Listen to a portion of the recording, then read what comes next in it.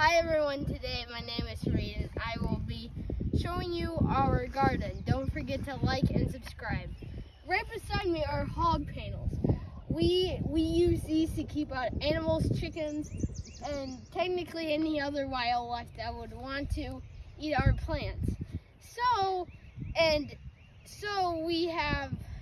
Because we have chickens, as you can see. So right here where I'm standing is going to be one of the 8 posts that are going to be around this entire garden.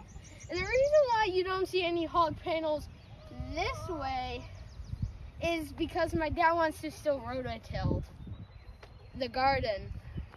And what you see underneath these tarps are plants that we already have in the ground. And if you wonder what this is, it's a rototiller. A smaller one than what my dad has. So I'll give you a little tour of our garden.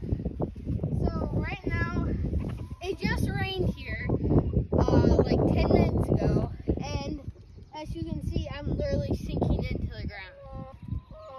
So that's why my dad wants to rototill this, because once rain comes, it's gonna pack down this and create creases, and we want that soil to be nice and rich. We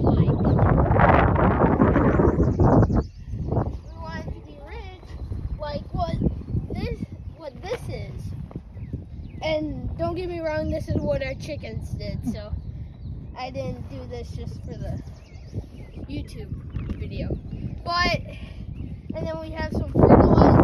My dad always puts some fertilizer before we start planting our garden. And we hand plant this.